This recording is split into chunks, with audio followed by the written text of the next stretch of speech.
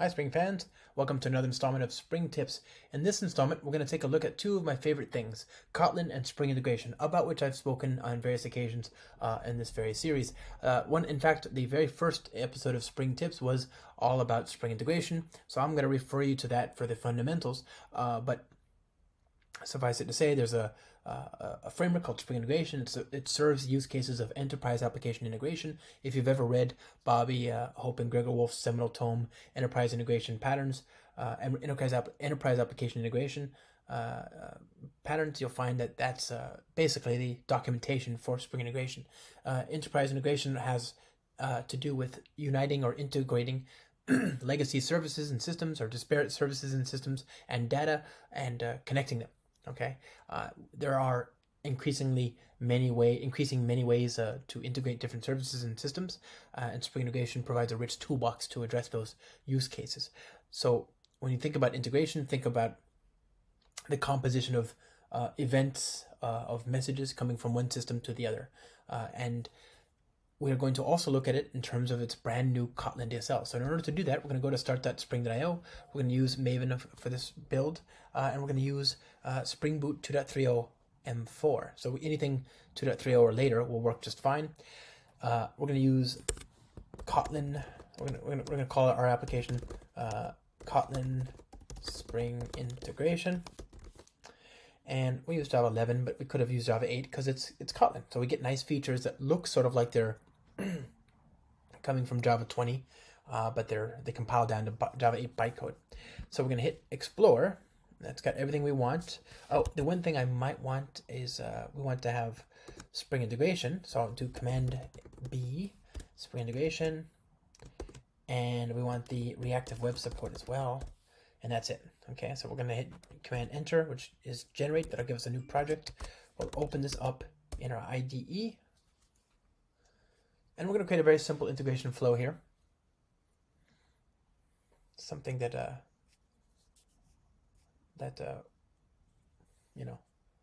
demonstrates some of the key concepts in the new DSL. So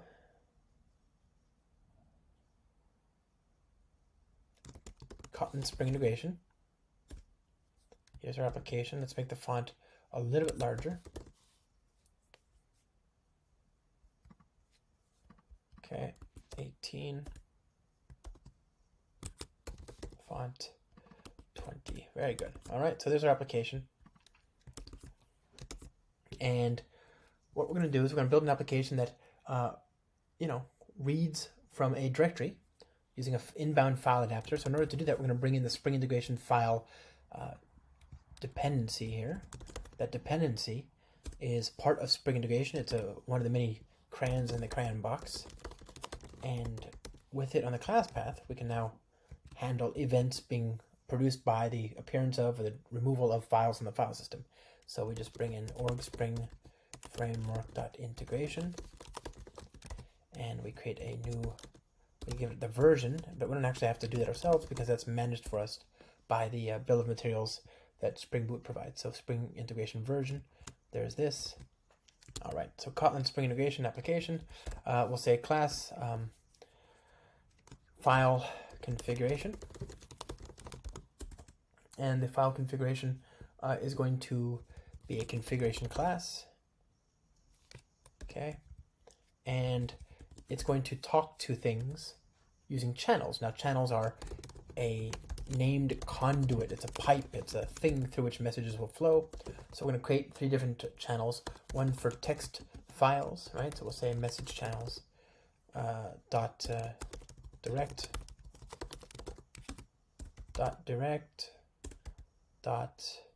get at bean, and here's one for CSV files, and here's one for everything else errors. Okay, very simple example. Now at configuration, good.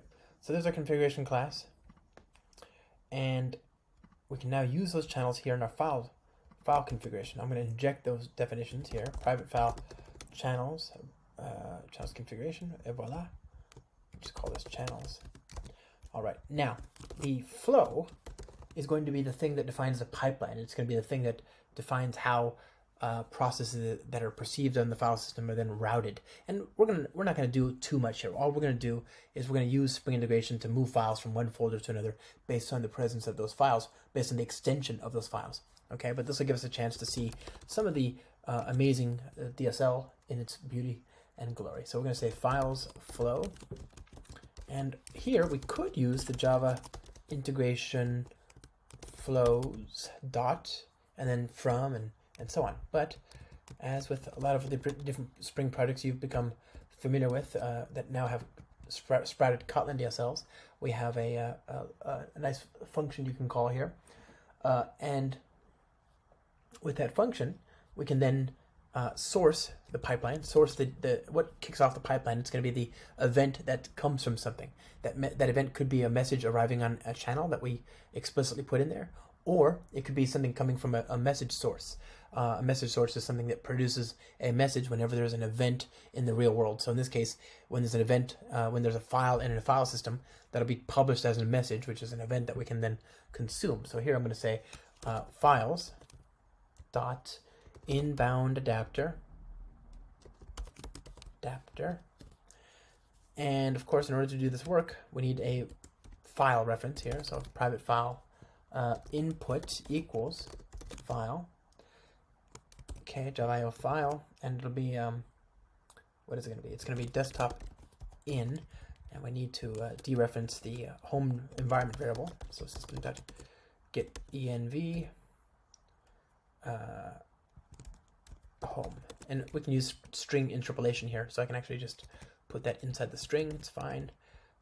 Output, okay, out, okay, and what else do we need? I guess we want to say this.input. We want this directory to be created automatically if it hasn't already been created. And there's our entire flow. That's the entire integration flow. From there, we are going to we want to be able to monitor the directory, but we want the file system to tell us what's happening. We want it to tell us that there's a new file. Unfortunately, that's just not what file systems do. They're just not built for that. So we need to create a poller, and the poller will monitor the directory, and when there's a new file, it'll give us Spring Integration will see the new file, and it'll treat that as a delta, and it'll publish a message which we can then respond to as sort of an event. So I'm going to say, I want to monitor it every 500 milliseconds, and I'll say, let's say what else? Max messages per poll. Let's just do 1. That's fine. Okay, so that's the source. I'm saying get the data from the file, the inbound file adapter. Use that poller. So file adapter poller. That's the source of the pipeline, and then from there, I can do anything I want to do, right? I can use all these different Spring Integration convenience methods in the DSL just as before, but you'll see that they've been adjusted to accommodate reified generics in Spring Integration and to support some of the niceties that Kotlin gives us. So let's create a simple pipeline. Here we're going to say filter, and what I want to do is I want to filter the incoming data type, and I have to specify that here. It's a file. In the Java API, I would have to say file.class in a lot of cases, but here I can just use it as a reified variable there. And I'm given a pointer to the file payload, which is generated by this. So this thing is going to emit a file. It's going to put it out there for something downstream to consume, which it'll be routed to this handler, and it'll be, the input will be the output of the previous thing. So the output of the previous thing was a Java.io file object. The input thus is a file object as well. I'm telling the type system, let me treat it as such by giving it a generic, and I can create a variable, an explicit variable like that if I want to, since it's a lambda, or I can use the implicit variable it, right, which is a nice thing from Kotlin, but also from Groovy. It's just a very convenient way to let me say, hey, I want to just assume I'm going to have one parameter. I'm just going to name it it. Everybody knows what it is, okay? Once I've determined that it is a file, that means I'm going to keep the message in the flow. If it's not a file, I'll just discard it and just move on. But if it is a file, I want to then route it to the right handler. So here I'm going to be given a file reference as well, and my job is now to return a channel reference, right? I want to say if I have a channel or rather, if I have a message who has an extension of type .csv, I want to then send it to the CSV channel, and so on. So I'm going to use, I could do a lot of if else and that kind of thing, but I'd much rather return this. I'd much rather make this a little bit simpler. Here I have a route function. The return value must be a channel reference or something like a channel reference. It has to be something Spring Integration can use to determine what channel to send this message on. And so I'm gonna the thing I'm given here is a file, right? Just like before. It's an it. I can just say it, and I can then say, okay, when it dot extension. So first of all, when is like a switch statement. It's a very smart switch statement. The closest thing that we have in Java is that well, we don't have it unless you're using Java 14. It's a case expression that also returns a value, right? So it's an expression as opposed to a statement, and it's much more concise. And I can also use that in tandem with some other extension functions in Kotlin. So Kotlin has the ability to retroactively add things to existing types. So for example, in this case, I can add kotlin.io.extension. And that extension is very useful. I've always wanted to be able to ask a file what its extension is. In Kotlin, I can. In Java, I just have to figure it out myself. So I'm going to say, okay, given a lowercase extension, I will say if the extension is CSV, then channels.csv. If it's a txt, okay. And if it's none of those, I just want to say else channels dot errors. All right. So there's my router. It's It's very easy to implement this using Kotlin code, using the DSL there.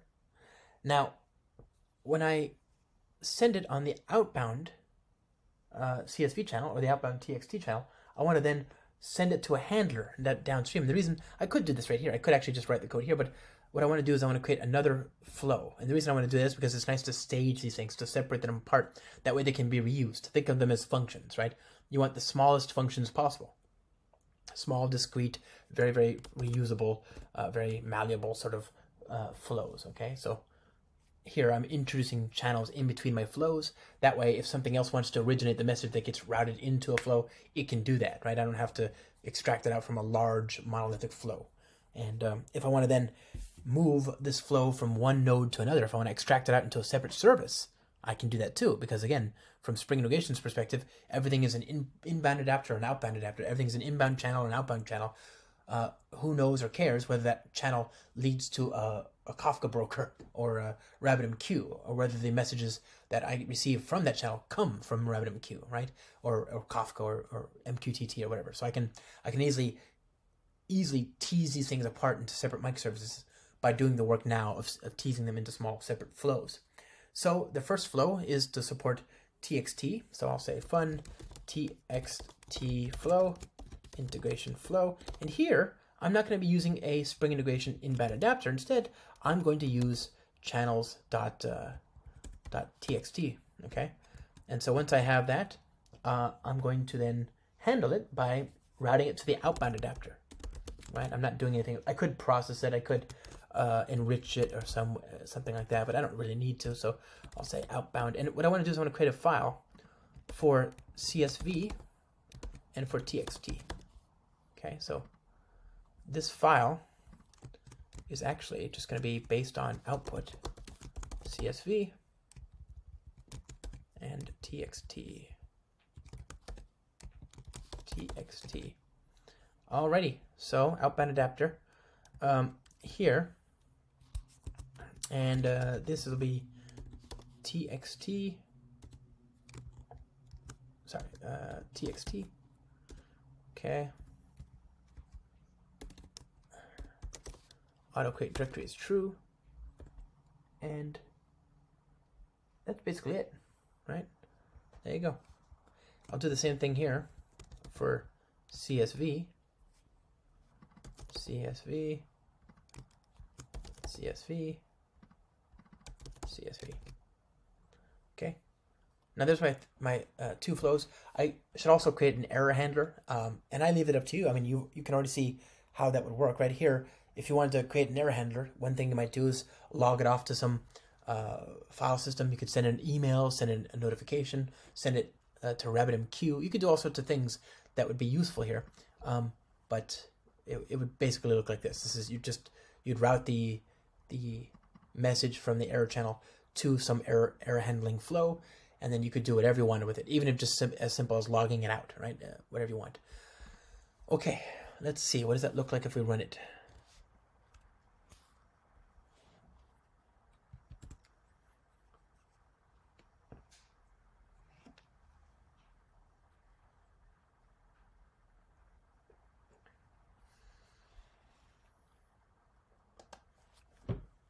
Here we go. Compiling. I hope. Oh, is it not?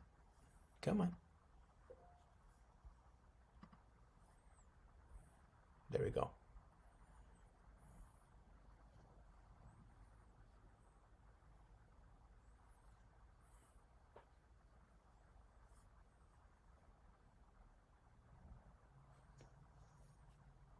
Okay, it's up and running.